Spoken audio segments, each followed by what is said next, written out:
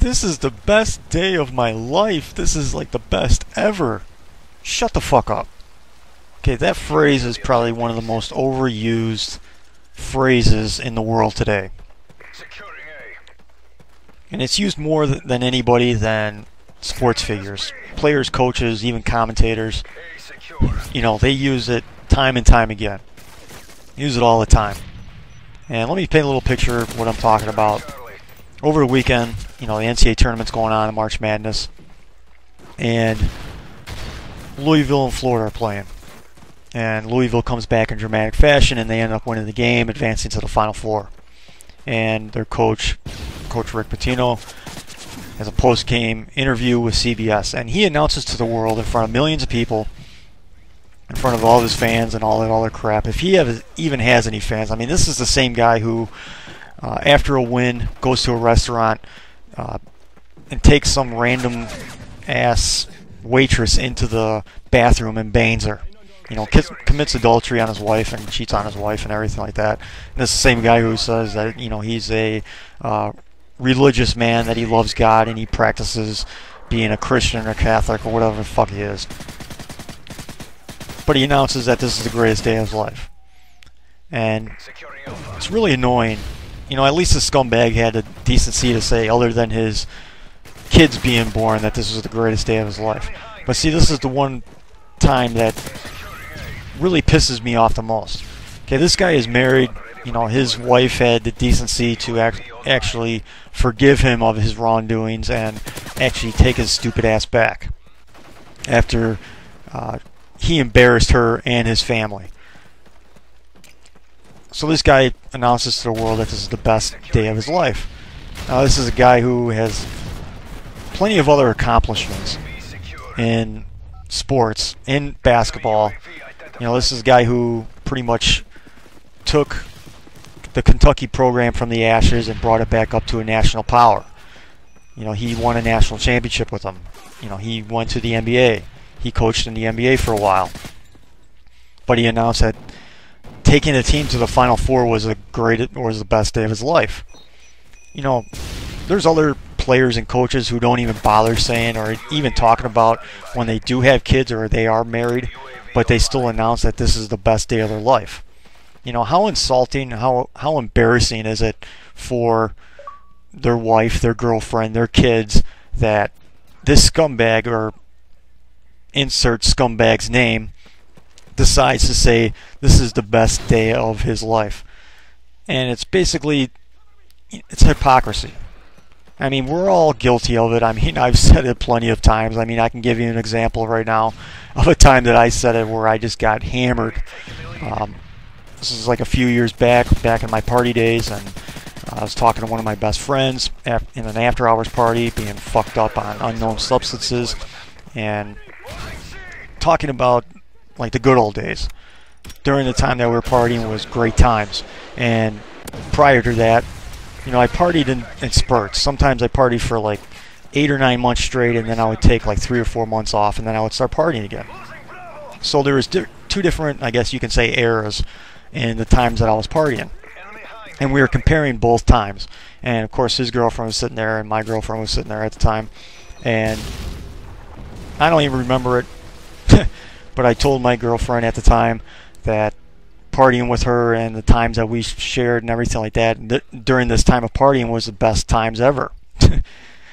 And of course me and my best friend are sitting there talking about, and we're comparing areas, and we came to the conclusion that the era before our girlfriends was the best ever.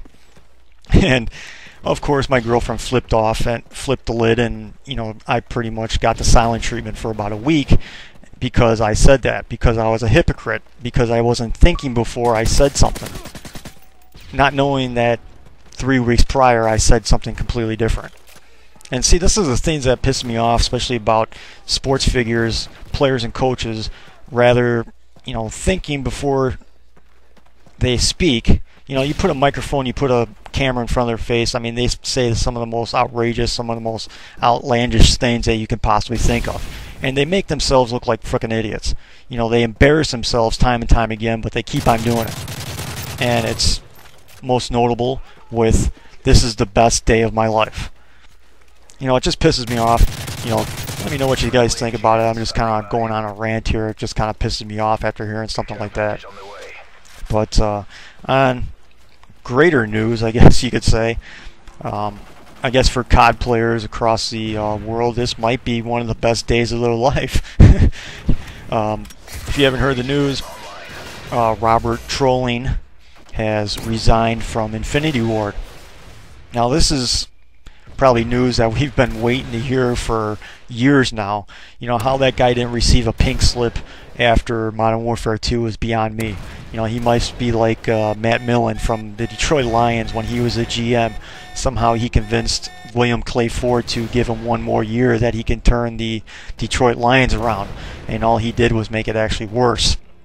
But he did give us Calvin Johnson. That was about his only good draft pick that he ever did, and that was basically like a no-brainer. But you know, it's great news. It's good news that Activision is actually caring and actually listening to the community and just basically saying, you know, they pretty much have to feel that the community is fed up completely with what's going on. And you know, I'm sure Robert Trolling probably put a stamp of approval saying that you know, Modern Warfare 3 will not be hacked and it'll be fine. And you know, of course, all this other crap happened. It's just kind of funny that he basically, you know, got the axe. Well, he resigned, quote unquote, but you know, they pretty much said, you better resign or we're gonna do a press release that we pretty much fired your ass. So good news on that route.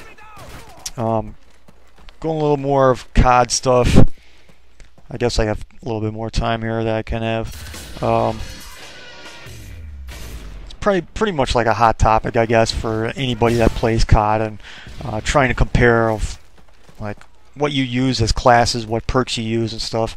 You know, when you play COD, and you know, we've all had those bad days, we've all had those bad games where you start off like 0-4, 0-5, and it just seems like nothing's working. You know, what's your go-to class? What's your class that you pretty much go for when, if you try a new gun and you just start off bad and you just, you know, nothing's going right for you, and you have your go-to class? Do you have more than one go-to class? Do you have just one that you can really depend on, that you really feel comfortable with, and you just go to it every single time out if you're having a tough time? Definitely my class that I have, my go-to class, that I even have it written down on my custom classes as my go-to classes. Pretty much, at least recently, starting off the game, I never really used the MP7 all that much. I just started really basically using it a lot lately, and it is kind of a cheese weapon, but I love the fact that it kind of gave a rebirth. Even since Black Ops, they try to do a little bit of a rebirth of the SMG, since in Modern Warfare 2 it was non-existent. I mean, in Modern Warfare 2 it was basically assault rifle, assault rifle, assault rifle, and then a bunch of quick scopers and stuff like that. And it was pretty much the death of the SMG. So I'm glad that Black Ops tried to bring it back, and I'm glad, I guess, you know, Modern Warfare 3, that they're giving us more options as far as SMGs go. But my go-to class is basically the MP7 silenced. I'm thinking about putting extended mags on there too, but it's basically MP7 silenced. Got the sleight of hand, Assassin Pro, and Stalker on there, and probably gonna switch it over to like Dead Silence at some point, because thinking everybody has a freaking like Astral headphones these days, or Turtle Beaches these days and stuff like that. But that's definitely my go-to class. And you know, as far as like kill streaks go, I try to keep them low, just because of the fact I pretty much play carelessly, and I pretty much just run around and try to be a running gunner as much as possible, because that's what's fun to me as far as this game goes. And yeah, so tell me what your go-to class is. Tell me what your favorite class setup is. Maybe I can learn something from some of you guys, and maybe try some different class setups and stuff like that to you know, help me out with my game. So let me know what your classes are, and see you later, Robert Trolling, you piece of shit.